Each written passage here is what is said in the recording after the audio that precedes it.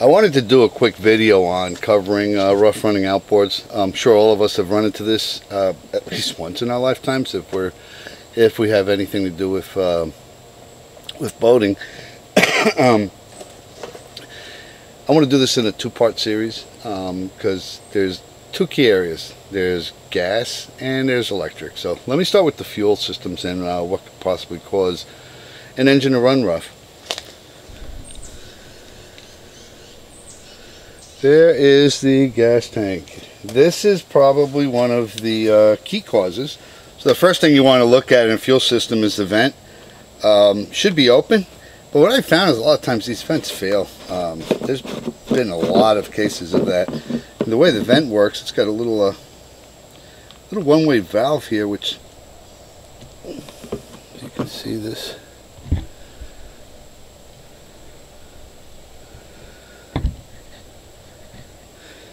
See the one-way valve? It's a little silicone flapper valve, and it should let air in but not let anything escape back out. You see that little valve right there.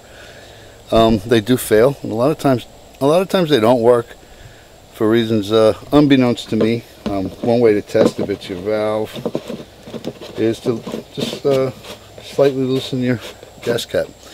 Now, another failure point, and this actually bit me in the butt once, is this area right here.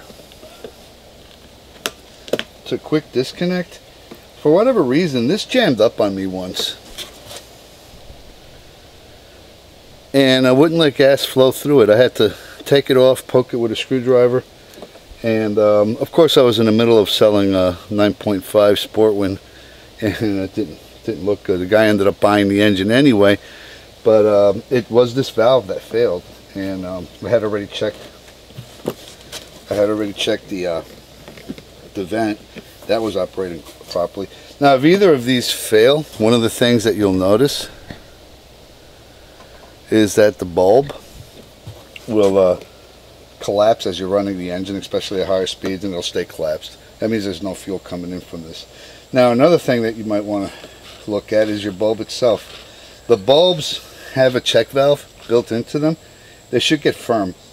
If you pump it and it stays mushy, more likely than not there's fuel feeding back into the gas tank. That could cause your engine to run rough. Probably not, but it's just something you want to look at and make sure that is working correctly.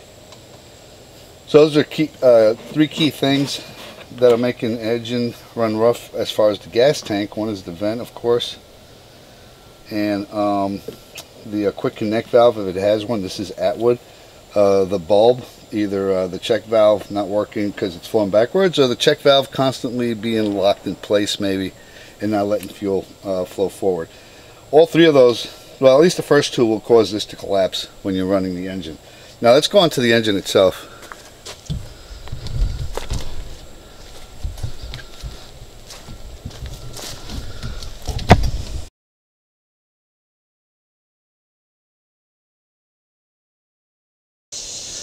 Here's a quick tip. If you go out on the lake and you find out that your bulb is mushy, there is a way that you can get around that, at least enjoy the day of boating. And I'll show you that real quick.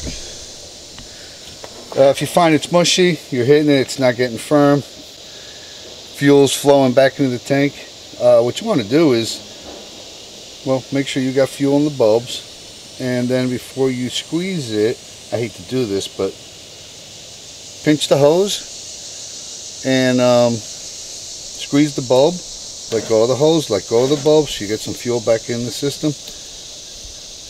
Squeeze the bulb, and you should be able to get it so where you can prime your engine at least. That'll get you on the water and give you a day of cruising. I don't recommend you do it all the time. You can't collapse the interior part of the hose if you do that, but at least it'll get you running. Make sure you change the bulb out as soon as possible though, and maybe replace the fuel line and check it. Make sure that it's not causing any problems. Hope this tip helps.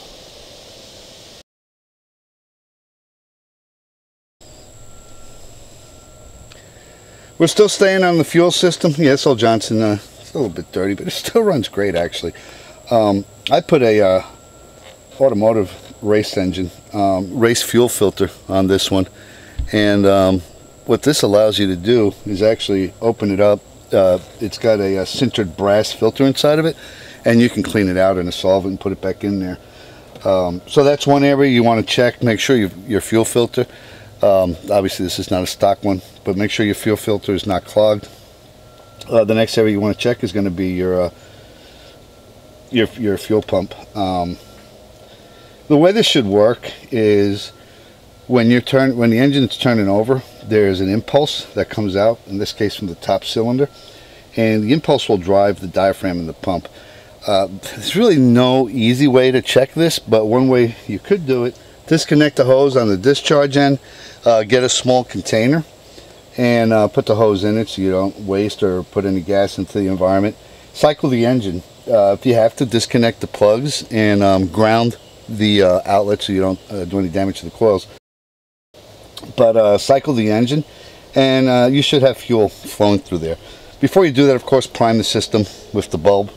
And if you have fuel flow in there and everything's working okay to that point, then next step is your carbs.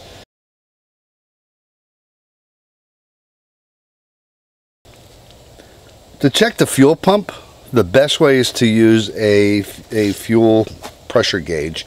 But to do that accurately, you really want to cut into this with a T, or disconnect it here and put a piece of hose with a T on it. Connect the pressure gauge to it. For this particular engine, Johnson calls for different PSIs coming out of the fuel pump at different ranges. So for example, at 600 they would expect to see 1 PSI. At 4,500 RPM it would be 2.5 PSI. And in between that 2,500 to 3,000 RPM it would be 1.5 PSI. But you know, different engines vary, different manufacturers vary, so you're probably gonna have to look it up for whatever engine you're working on right now. This is a manifold that I made. The original plastic one replaced. I replaced all the fuel lines, and it's something you may want to consider as well. If your fuel lines are old, they may look like this. They're typically a lining with rubber over it, and the lining can collapse. So if you're not getting good fuel flow and your engine's running rough because of that, you may want to consider changing the old lines. But having covered the fuel tank, the fuel line from the tank, pump, filter, the last thing you want to cover is your carbs. This is especially important nowadays with fuel that has ethanol in it. I prefer to run non-ethanol. That's my preference. There are advantages to having ethanol fuel though. If there's any water in your fuel system, ethanol will actually dissolve it up to a certain amount and run it through your system and burn it off. Now the problem is if it goes beyond a certain amount, then that ethanol will turn into gel basically and crap up your carburetors. But I rebuilt both these carburetors. They're running fine. The one thing that you want to make sure you do with the carburetors is if you're not going to use them for a while, drain them. You'd have to take the air box off, but there's a plug in the front of it, and there's actually the fast idle jet is underneath that plug for these carbs. You can take that screw out, that plug out, and drain them, or you could run it dry. I prefer to drain it manually, only because I don't like running the engine unnecessarily when it's out of the water. The last thing I'm going to cover is the synchronization of the carburetors, the butterfly valves. Let me cover that in just a second. So you want to make sure that the carburetors, the butterfly valves are in sync, meaning that when the bottom one moves, the top one moves. There is an adjustment for that. There is a special tool to help you synchronize the carb butterfly valves. It's called a throttle body amplifier or throttle shaft amplifier, one of the two. You don't have to go out and spend one.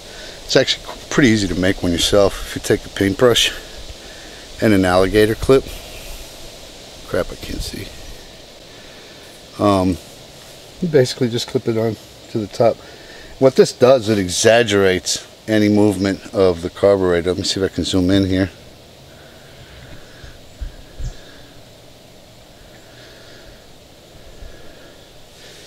So as you won't see me move the bottom one, but as I move the bottom one, you'll see the top one start to move.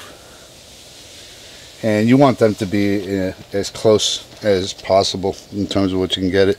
So this is per Johnson Evinrude, their instructions on how to manage and maintain these you can see that these things are perfectly in sync. And what can happen is if they're out of sync and you've got one cylinder getting more air, it's going to try to accelerate faster than the other one, so it's going to run rough. I can talk about this. This is the primer. Right now this is in the normal condition, meaning that when you push the key in, the solenoid is going to open. It's going to allow additional fuel. If this is broken or it gets stuck in the open position, you're going to flood the engine. So it's not going to run rough. It's probably not going to run at all.